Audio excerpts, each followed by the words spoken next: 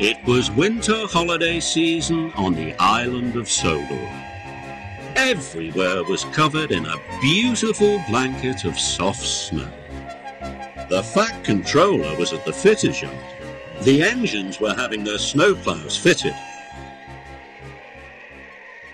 "We must help get the island moving again," he boomed. "And when the lines are clear, I will need an engine to take the presents train to the holiday party at Knapford. James, you must work with Edward," he said. "Remember, the tracks are icy and you must all work together and take care." But James wanted to finish first and take the presents train.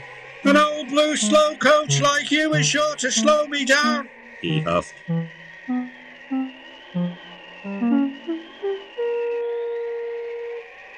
At the coaling plant, James and Edward's train had been filled with coal.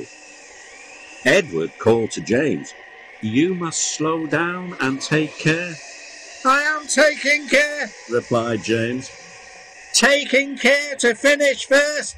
I'm going to pull the presents train."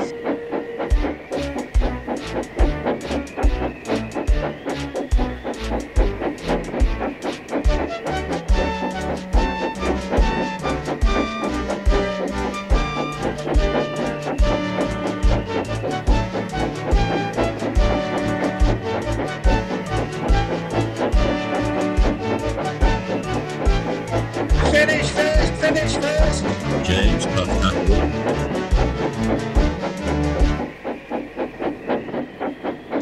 But he didn't know how very icy the tracks were.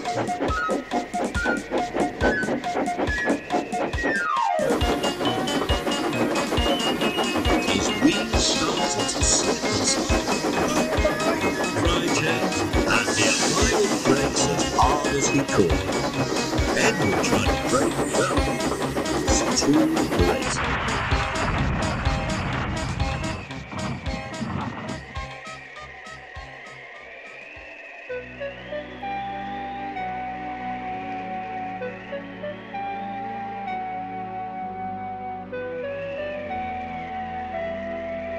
"James and Edward," he boomed. "The tracks were icy and you were not taking care. You have caused confusion and delay." James felt bad. "Edward wanted to slow down, but I wanted to go fast so that I could pull the presents train." "You won't be doing that now, James," said the Fat Controller. "Edward, you are a reliable engine. You can pull the presents train. But you can't pull it alone. It is a very long train." "Sir," called James, "if I promise to go slowly and take care, can I be Edward's back engine?" "Only if you can puff slowly and carefully," he said. James felt pleased. "Edward," he puffed, "I will learn to take care just like you."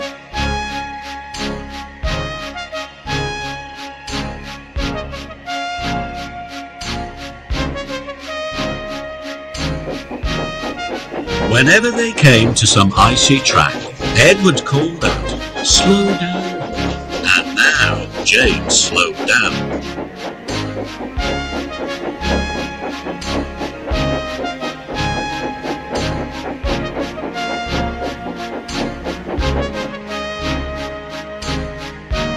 So slowly and safely the two friends puffed into Knapford Station.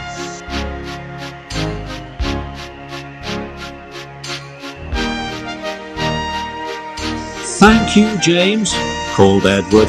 "Thank you, Edward," said James. "You really are a useful blue engine."